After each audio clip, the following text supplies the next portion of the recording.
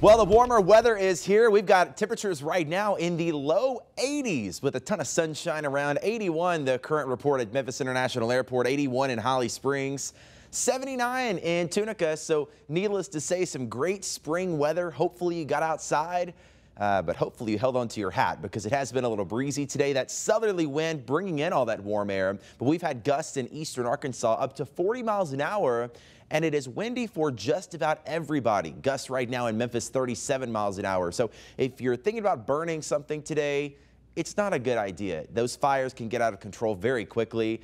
And it is going to be windy for the next several days as our next weather maker rolls in. Tonight, temperatures don't fall much. We're only going to be around 60 degrees, more cloud cover rolling in by midnight.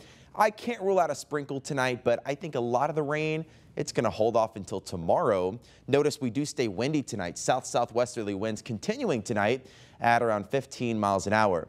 All right, your Monday shapes up like this. We're going to wake up in the 60s. Could see some showers in the morning, but I think the better chance for storms is going to be in the afternoon and even into tomorrow night. Now, not everybody's going to see rain. I do want to let you know that. You could go all day tomorrow and not see any rain, but if you do see a storm pop up in your neighborhood, it could be strong. We do have a risk for severe weather. This is tomorrow's outlook, a level 2 out of 5 risk for Memphis, all of eastern Arkansas, and parts of western Tennessee. Just about everybody else in a level 1 out of 5. So our main concerns tomorrow with any storm that does pop up is going to be some gusty winds, maybe some small hail, and of course heavy rain and lightning. That's something we're going to keep an eye on.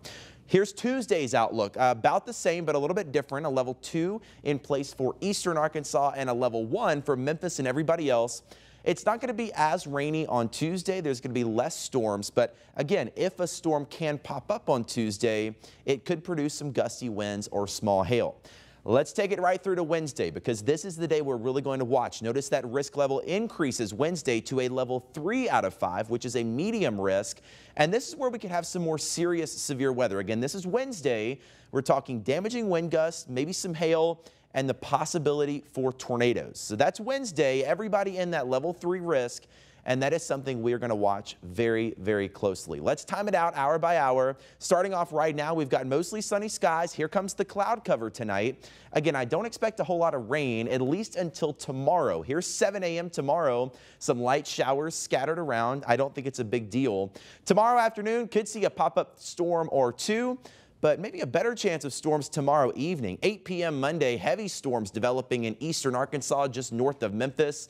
Those are the ones that could produce some hail. And then we'll take it right into Tuesday. Again, starting off dry, but any storm that does develop by Tuesday afternoon, here they come by Tuesday evening, could also produce some gusty winds and some small hail. Again, it's Wednesday we're really watching. That's when the cold front swings through and brings us our best chance for severe weather. So spotty storms Monday and Tuesday. Not everybody's going to see them, but the best chance for severe weather and storms is going to come in on Wednesday. 7-day forecast looks like this. Some spotty storms on Monday, high of around 73. 78 Tuesday, not as wet, still some spotty showers, some storms likely Wednesday.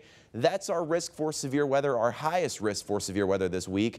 Thursday, Friday looking good, another slight chance of rain by Easter weekend. Don't think it's a big deal right now, but something to watch over the next few days.